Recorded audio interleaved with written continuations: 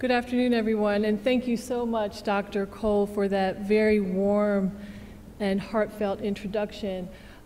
It's my pleasure to begin this afternoon by sharing with you some of my own photographs, but I'll also be showing work by other artists. And I wanted to kind of shift the conversation just a little bit, or maybe a lot. We've been talking about searching for our roots and how we go about searching for our roots, especially in the 21st century, when we have at our hands some of the amazing research, some of the amazing scientific work that we've heard today from our specialists.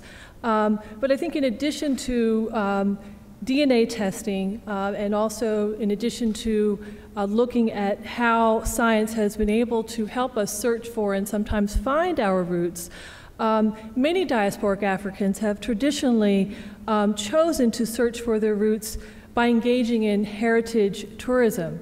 And I've done for about the past 15 years a number of different studies on African diasporic heritage tourism, particularly to Ghana.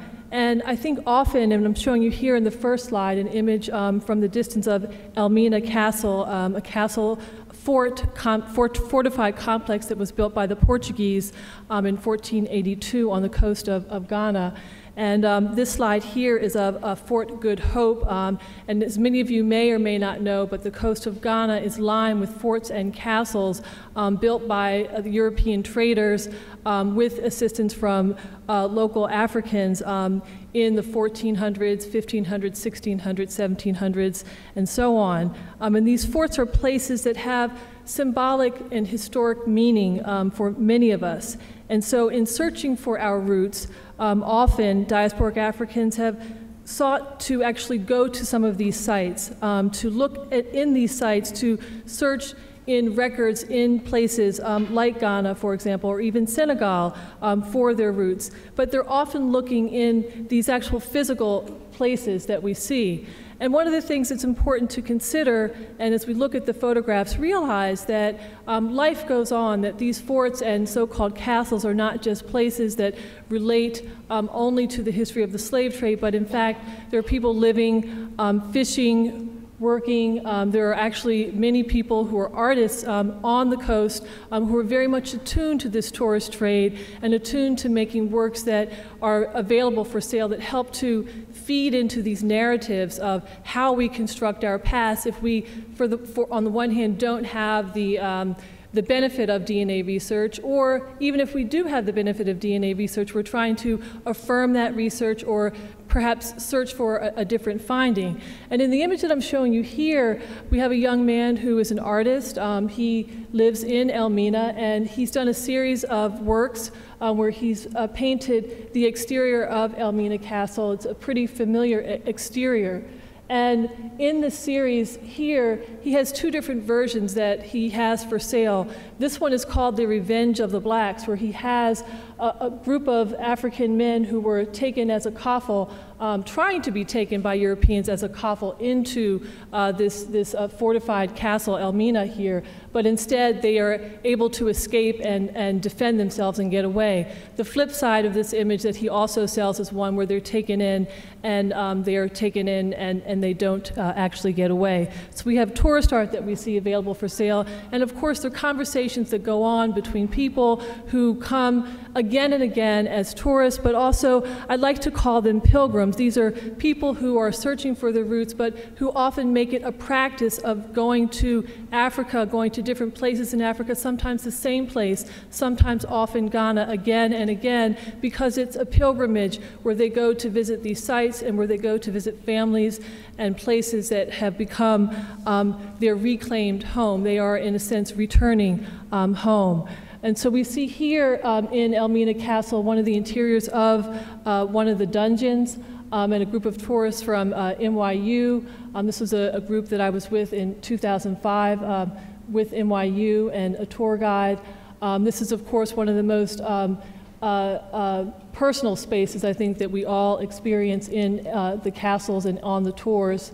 But I'd like to also talk about this idea that I've written about called symbolic possession of the past.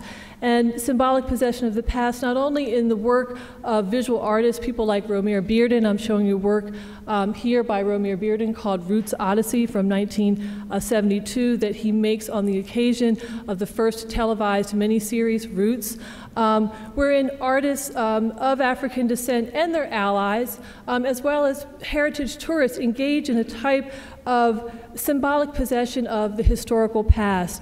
They embrace the symbols. It might be the architecture of Ghana, the architecture of the forts and castles of Ghana.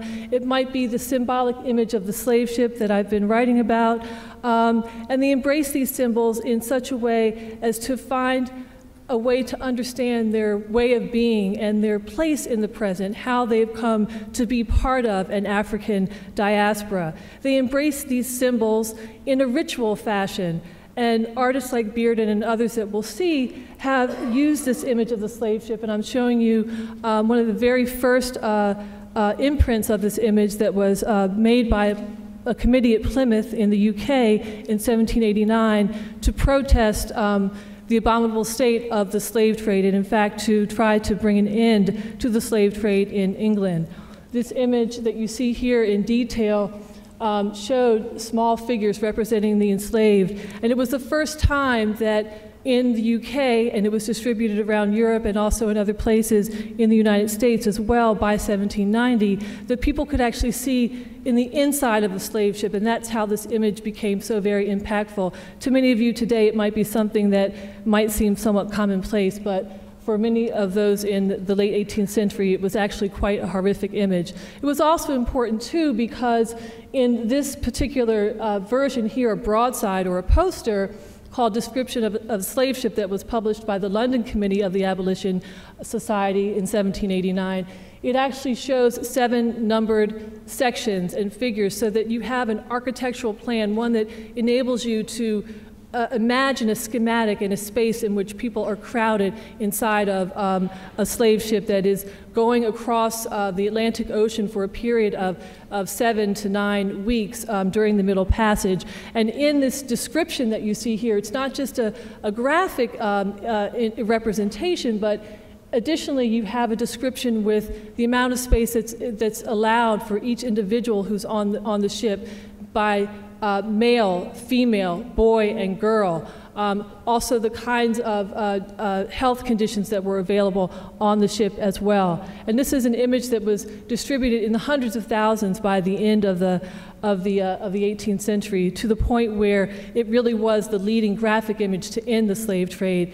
And by the 1850s, when they had the British patrols along the coast of West Africa, a painter and a sailor named Meynell, who was part of one of those patrols, captured a ship, and on the ship was able to paint from life in watercolor the conditions below the hold of the slave ship. So when I talk about symbolic possession of the past, I talk about this idea of repetition, artists repeating the same image over and over again, but to really try to come to a different understanding of what that image might mean at a different point in time. And here I show you in 1928, the Mexican artist Miguel Covarrubias, who's designed the end papers of a book called The Adventures of an African Slave Trader that's republished in 1928, using, again, this iconic image. And he's also using the language of art history in 1928, where you can see the sort of modernist shape that he gives to the figures that he has representing the enslaved in the slave ship icon. By 1969, Malcolm Bailey, who was the first African-American artist to premiere at a gallery named Cinque after the leader of the Amistad Revolt in New York City in 1969, this gallery was opened by Ernest Critchlow and Romare Bearden and Norman Lewis, prominent artists in New York City, to showcase the work of young black artists. Bailey decides to, again, return to this image to think about this moment in 1969. If you can think about the Black Power movement, and you see in his version, which is very much almost a blueprint image, he includes blacks and whites in the boat at the same time, making a comment about the relationship economically between blacks and whites in 1969. Also in the same year, we have Amiri Baraka, previously known as Leroy Jones, who does a play called Slave Ship, and it's a play that is based on the history of the transatlantic slave trade and about African American culture and African American history, but he uses the diagram of the slave ship, and I'm showing you here the stage design to create a theater in the round where everyone in the audience is implicated by this schematic space, and anyone in that audience could be sold to someone, or anyone in that audience could have been taken advantage of physically, as many people were on the slave ship during the Middle Passage. If we progress into the late 1970s, Bob Marley uses the image again on the album cover Survival. And then we see also by the 1990s and the 2000s, Hank Willis Thomas on the right-hand side sort of co-ops and adapts an Absolute Vodka ad and transforms it into thinking about absolute power. We can also think about how in present day, when many of us are thinking about the struggles, particularly in the American prison system and the protests against the prison industrial complex, how in this work here on the left, Too Soon for Sorry, the plan of the slave ship is also crisscrossed with the plan for an actual prison, a present day prison. Hank Willis Thomas has also taken this image and done a series of credit cards and thinking about the relationship, again, an economic relationship to the history of the slave trade and the black male body in particular. You can see the imprint and some of the other icons of this history that we see, and the implications, again, on the scarred body.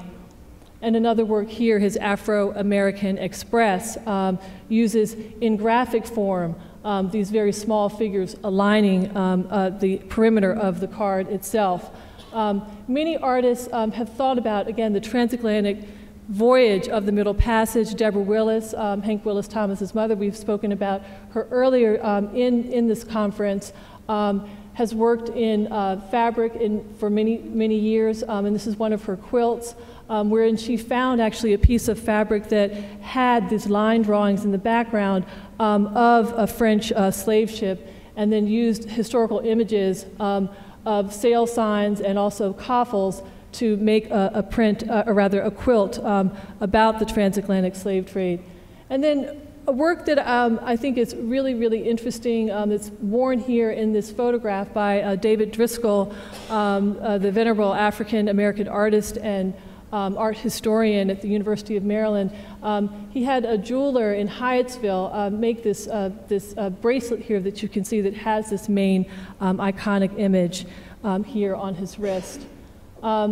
Many artists, including Willie Cole, have thought about the relationship between the shape of this icon, and we can talk about icons and shape, and the type of labor that women have done, particularly through women's and domestic work and the ironing board. And this is a work by Willie Cole entitled Stowage, where he actually uses the printing process to create a very large-scale work using an ironing board. And then works here by Marianetta Porter, who was a fellow here at the Smithsonian some time ago, has also used vintage ironing boards, again, to kind of think through this image, again, with her relationship to women in her family. And many artists are using this image to talk about, again, the relationship to the diaspora, becoming part of the diaspora, but also to tell familial stories as well.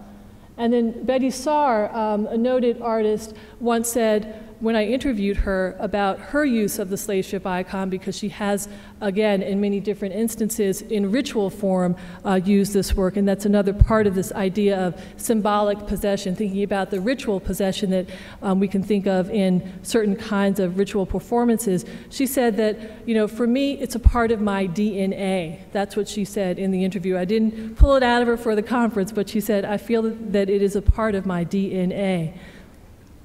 Another image that I wanted to share with you, which might be another familiar image, is an image from Gorée Island in Senegal. Another very, I think, in terms of thinking about the familiar images of the west coast of Africa, of places that we might associate with the transatlantic slave trade, with one way in which we might think about a formation of the African diaspora is this very symbolic and historic image of the door of no return, photographed by many, including Carrie Mae Weems, a contemporary artist who has a retrospective traveling around the country now. And this is one of her works from that series that she did in Ghana in 1993. Another artist too, Maria Magdalena Campos Pons, has photographed, has done photography, but also installation art, where she's utilized the slave ship icon to think about the way in which African religious traditions were transformed, but also retained in the New World. And in this work, in English and in Spanish, she says, "Let us never forget." This is called the Seven Powers, referring to the seven powers, Yoruba powers, that were translated into Santeria. The seven powers come by the sea. And you see the figures there representing the seven powers. A work by Keith Piper, a black British artist. It's an image, this image here of the slave ship, one that really travels like the slave ship did around the Black Atlantic. And in this work, a ship called Jesus, he uses the imprint in multimedia form.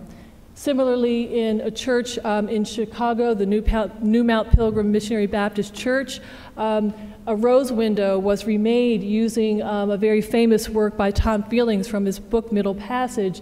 In the central part of the figure, that's a risen Christ figure with the words remembrance around the rose window.